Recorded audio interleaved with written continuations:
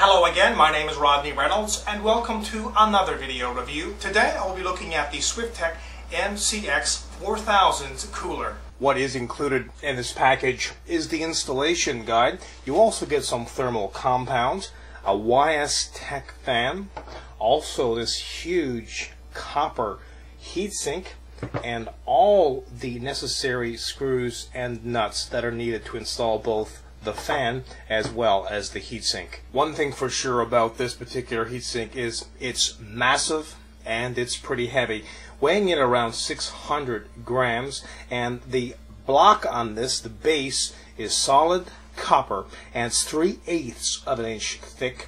The top has 429 pins.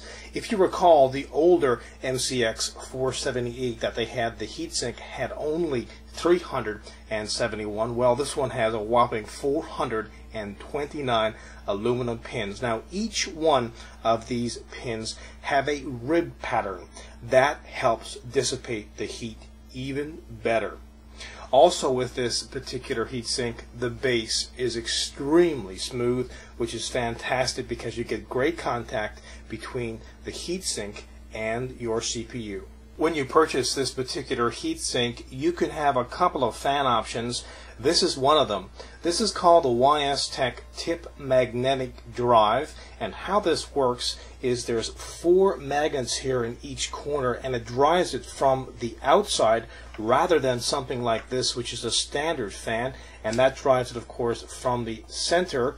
You can see here where this would be a little better because the air would be pushed down into the center of the heatsink more so than something like this, therefore giving you better cooling. Now, the specs on this particular fan are 74mm by 74 by 15.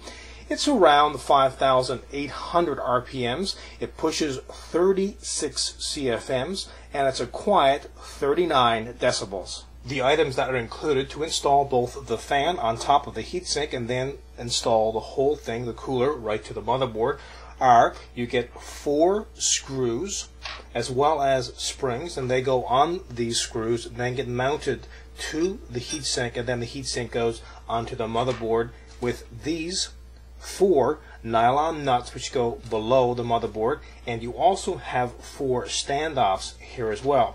Right here we have 4 very long screws. These are used to go through this fan, and then the fan goes mounted on top of the heatsink. But before you do that, you would use these particular rubber washers here to cut down on vibration. Installing the fan on top of this heatsink is extremely simple to do. First of all, go ahead and lay down those 4 rubber washers. Then go ahead and carefully place the fan on top of here, aligning everything up.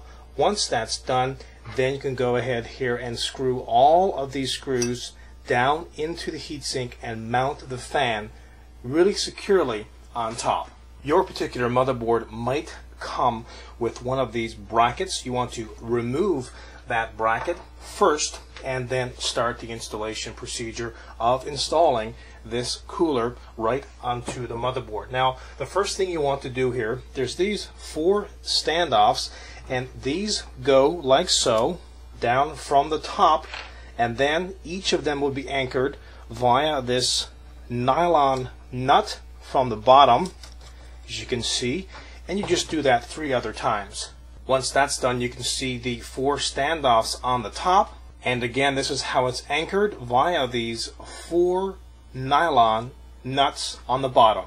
The next thing to do is pop in your CPU, then apply some thermal compounds, then take the whole cooler back to the motherboard and go ahead and assemble the screws and the springs. Now, the springs just go slipped right on into the screw, and then you go ahead and screw down each one on either corner, and once that's done, you have the whole cooler attached very securely to your motherboard. Just to give you some indication how loud this particular fan is, let me go ahead now and turn it on.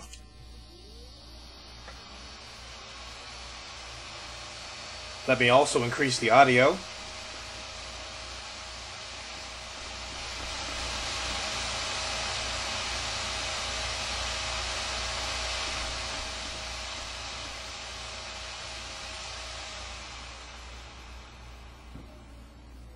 and as you can hear, it's very quiet. For comparison's sake, this is the standard cooler which comes with every retail version of the Pentium 4 CPU. Now this one is extremely quiet. As a matter of fact, this is so quiet that when it's inside your case, it's not going to be heard. But this will really give you some appreciation for actually how quiet the YS-Tech fan is. And of course, remember, the YS-Tech fan is going to push a lot more air than something like this.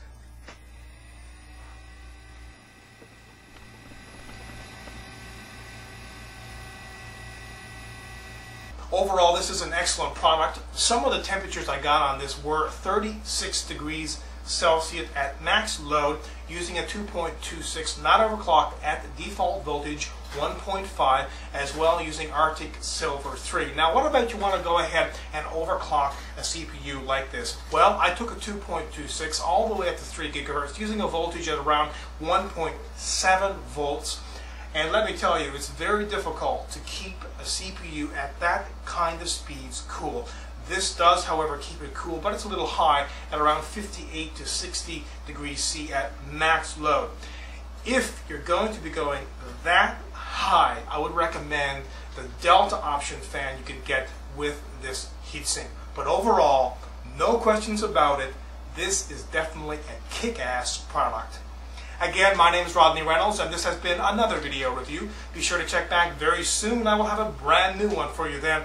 Also, check out my website at www.3dgameman.com. And while you're there, pop into the forums. You can go in there and register. Registration is free. You can leave your own suggestions and comments, and you can find out all kinds of information about all the products which I video review. Until the next time, take care.